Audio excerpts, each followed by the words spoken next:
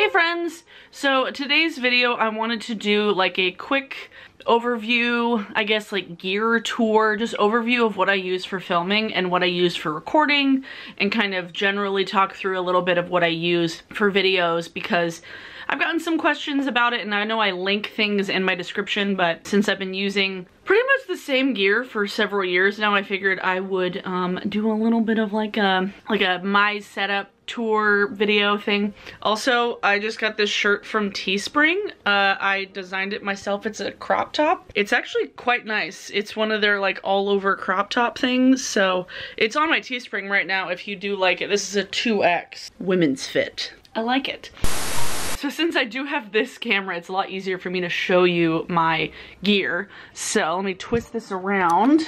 So this is generally how my setup looks. I have my ring light here. I set up my ring light. This is an old ring light. I don't even think you can get this one anymore. Really, any old ring light. I'm looking into getting a new one actually soon because this one heats up a little bit. It's not LED, so it's a little bit, it gets warm. But the way I have it set up is that I have the ring light plugged in. It's set up, and then I have this reflector here just kind of in front of it to diffuse it. And this is one of those reflectors that you can put like a sleeve over it that's got like a gold and a silver side. So I have that I use for photos and stuff when I'm doing some still photography, but I just have it kind of propped up. It's very janky, as you can see. It's a little bit ring light that came with a stand. So anything, if you have a ring light that you can put on a separate light stand or get one that has one that comes with it, either way, pretty easy. This I have hanging from the ceiling from a hook. It's a little wonky, but it works. And it just works like a reflector, like a diffuser. And so this I actually prop up on the back of my tripod. This is quite an old, big tripod. I have this giant tripod.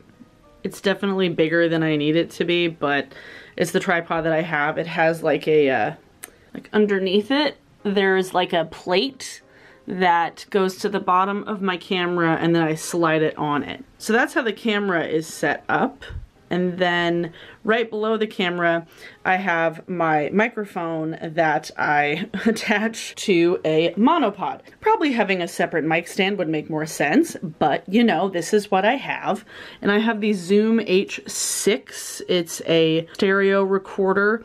And then there's a bunch of different little like connections I could put on the top. This one is just that, and then I put the air filter to keep things from getting too loud. I change the volume here, louder or quieter. When I'm doing ASMR videos, usually I'll turn the gain up, but when I'm filming regular videos, it'll be like down here. So I love this microphone though, but it's because it's got the recorder and with the mic, I can hook it up to my computer. This is what I also use when I'm streaming. I just plug this bad boy into my computer via USB, and it's fantastic. When I'm filming regular videos, I have a separate memory card that lives in here that gets recorded that I bring into my system. When I'm filming videos at my computer when I'm streaming, I just USB port it to my computer. With this camera, this is my baby. This is my bad boy. See if I can get a good shot of him. So this is a Canon 5D Mark III. I have had this for a few years now, and I love it. It's what I use for photography and what I also use for filming. This is what I always use, unless you can kind of tell when I'm using the camera that we're currently filming on, but I love this camera. The way I use it on my laptop, the way I use it when I film, I plug in a USB to that, and then I actually plug it into my laptop, which is very old. It's a 2011, 2012 laptop. There's a software called EOS Utility, which I use and which I have been using pretty much since I got a DSLR to film with. So that just gets plugged into my computer. I will show you some screenshots from that software. It's easy to use. It usually comes with any camera, so if you have a Canon camera, that software should be able to be used with any camera. This is my camera. There's currently not a memory card in it, but this is kind of what the viewfinder looks like. I don't actually see the back of this because there's not a pop-out viewfinder. This I'll be able to see, I'll be able to focus from my computer when I'm actually controlling it. Always in the video mode instead of the camera mode. You can kind of see there. I always have my settings as well. I pretty much always have my settings at that when I'm filming. That's pretty standard. The way I film, I will film in 30 frames a second, and so the shutter speed needs to be double that to make sure that there's not any like weird motion blur. So say if you're filming at 60 frames a second, you would need to set the shutter speed to 120, 1 out of 120, to make sure that there's not any weird just motion blur, you know, so it's recording at a higher frame rate. So this is the setting that I film in. Yeah, so 1920 by 1080 at 30 frames a second. Like in the video where I was doing the food stuff, I set it to 1280 by 720 at 60 frames a second so I could slow it down. So when I slowed down the 60 frames a second, it was just being the 30 frames a second. So that's a little more complicated than what I wanted to get in this video, but that's just kind of generally the settings that I use when I'm filming. I always kind of mess with the white balance, I mess with the color correction once I get it into Premiere, but this is kind of generally the settings that I use. And then the lens that I use for filming is a 24-70 f2.8, and I always film it at the widest focal length, so at 24 millimeters. That way I can get the widest angle. So I always have the f-stop, the aperture, the lowest it can get to ensure a blurry background. So like with this camera that I'm filming right now, the f-stop, the aperture, is at 1.8. This camera, the lowest it goes, the lowest for this lens is 2.8. So like right now, you can kind of see how blurry the background is when I'm focused on this thing right here. So if I change the focus, so now the f-stop is at 10. Everything's a bit darker, but also all that stuff in the background is totally in focus. Well, not totally in focus, but pretty damn in focus. So I'll bring it back down to like 4. Everything's a bit blurry, but not as blurry as this. So that's kind of general setting stuff. So if ever you're like trying to get the background blurry, you know, what you want to mess with is the f-stop, which is the aperture. So that kind of just controls where the focus is and how deep the field of focus is.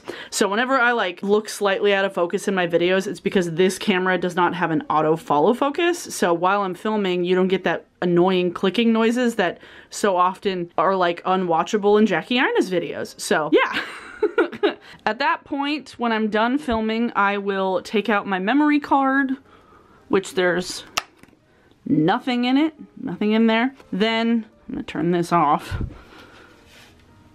I always use a 64 gigabyte memory card. You can use the 32, whichever. A fast memory card is definitely important. So this films at 160 megabytes per second. So that's when I say the speed, it's that number right there.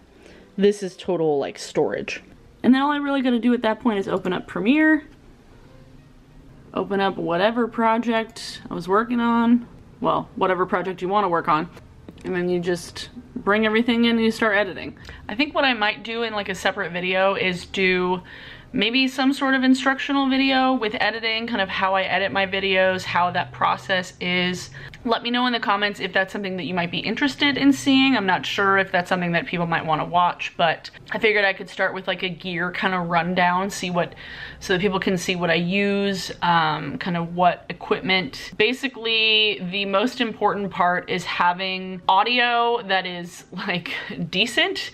I could use my internal camera microphone from my my DSLR, but it's kind of echoey and weird. And then having just lighting to where you can see everything. Ring light is easy to use. It's just one light. You don't really have to worry about like setting up soft boxes. I have the reflector in front of mine to kind of have like a filter, because otherwise the reflection on my glasses would be very, very annoying, and I've dealt with it in the past. It's harder for folks who have glasses for sure, because depending on where you set your lights, you can just have the worst glare in the world. Really happy with my audio lately. My video is the best quality it's ever been, really, because I love that camera. It's beautiful, and that's really all it's doing right now. It's not even taking photos. My camera misses taking photos, and I miss taking photos with it. Yeah, that's kind of generally the setup that I have, and I'm really happy with it. It's expensive. I will be 100% transparent. That camera is over $2 grand.